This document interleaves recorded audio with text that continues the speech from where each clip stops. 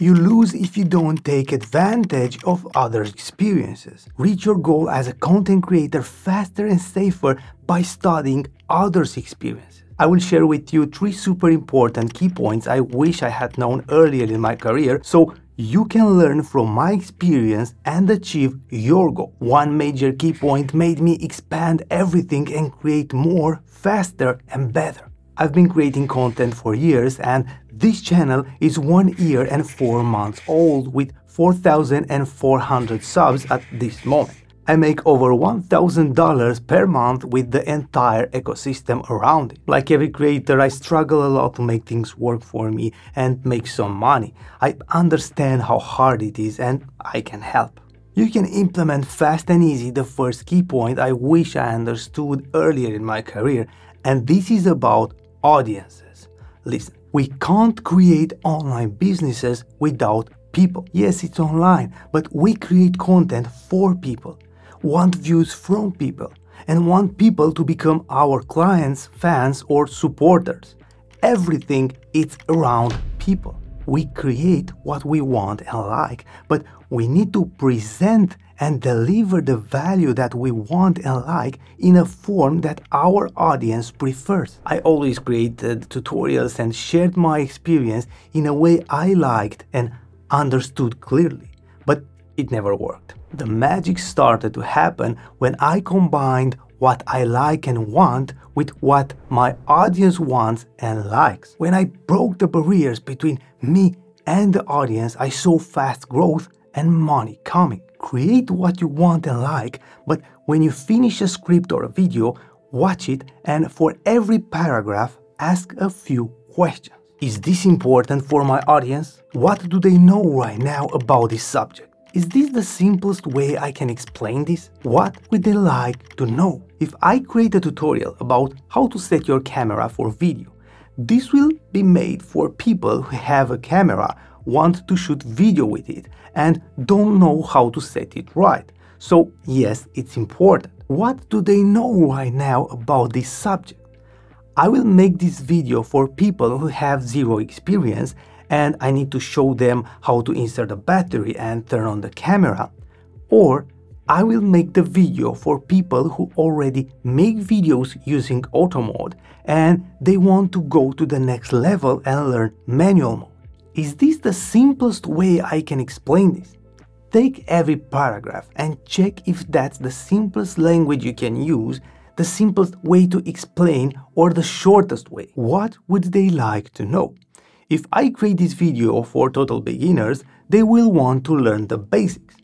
If the video is for intermediate users, they will want to learn more advanced things. Put yourself in your audience's shoes as much as you can and change everything to be as useful as possible for your audience. The second key point I wish I had understood earlier is about the scary avatar. When you understand how simple and effective this is, you know who you're speaking to. If you know who you're speaking to, you understand how to do it. Every time I heard about creating an avatar or started to create an avatar, I was freezing trying to complete some tables created by others where they go crazy about everything. If you search templates about avatars, most of them will tell you that you need to go in depth about everything. Of course, we have demographics, age, gender, income, where they live, marital status, and so on, and psychographics, interest and hobbies,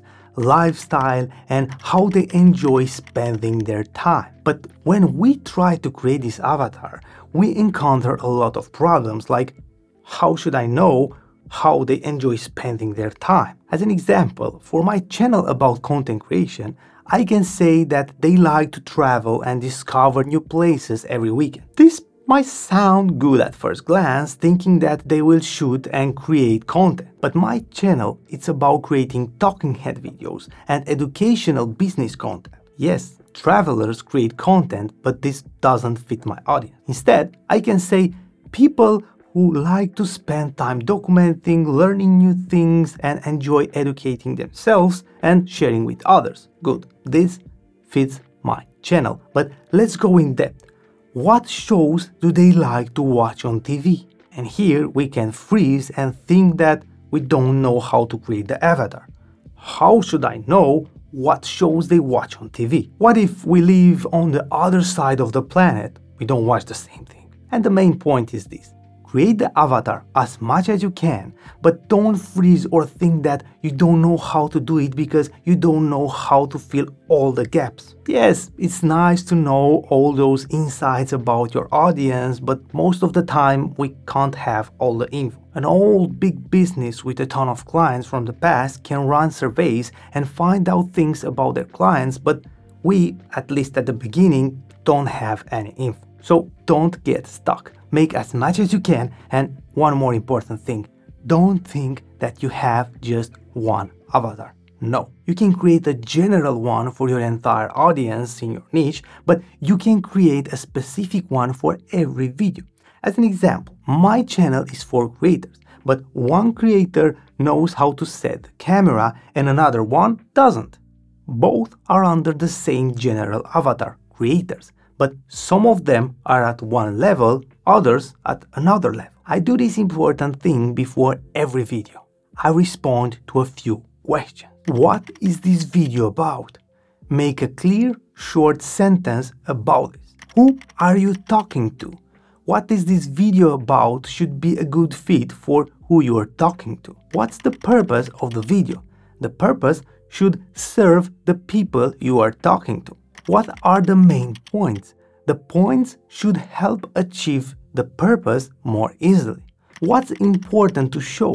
The elements are important to help complete the main point. I will show you the example of this video on the screen right now to see how simple it is. These important short responses will help you a lot to know how to speak because you know who you're speaking to. But keep things simple, understand the importance of this, and don't get lost in too many details. And if you find this video useful, don't forget to press the like button and consider subscribing. Thank you. Now, the most important key point that will help you expand everything and create more, faster and better is this: script writing for your videos. This is my story. I'm a big fan and I will always be of speaking freely in front of the camera. For years, all my videos were recorded without scripts. I like to connect with you and speak to you directly.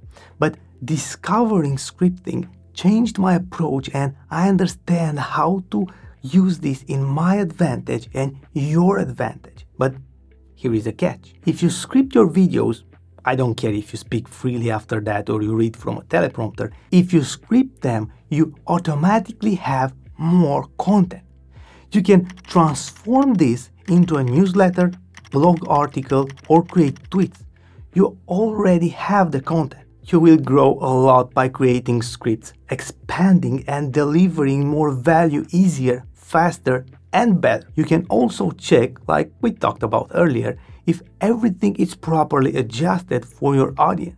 But my advice is this: practice speaking freely in front of the camera and after script your videos.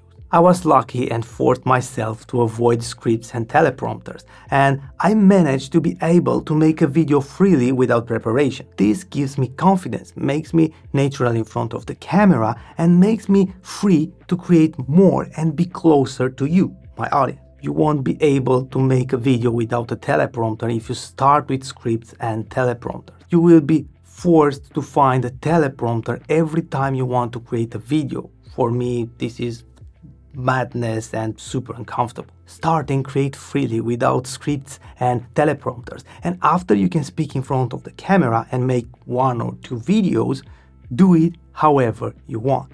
But you will be able to create without that teleprompter if you need to or if you want. There's nothing wrong with using teleprompters, but I don't recommend being dependent on it. I rarely saw creators starting with teleprompters and after 1 or 2 years speaking freely. But all creators who started freely can do it. And if they want to improve things, use teleprompters because the script is more precise and helps to create more content, not because they can't speak freely in front of the camera. This will transform your vibe and it's super important.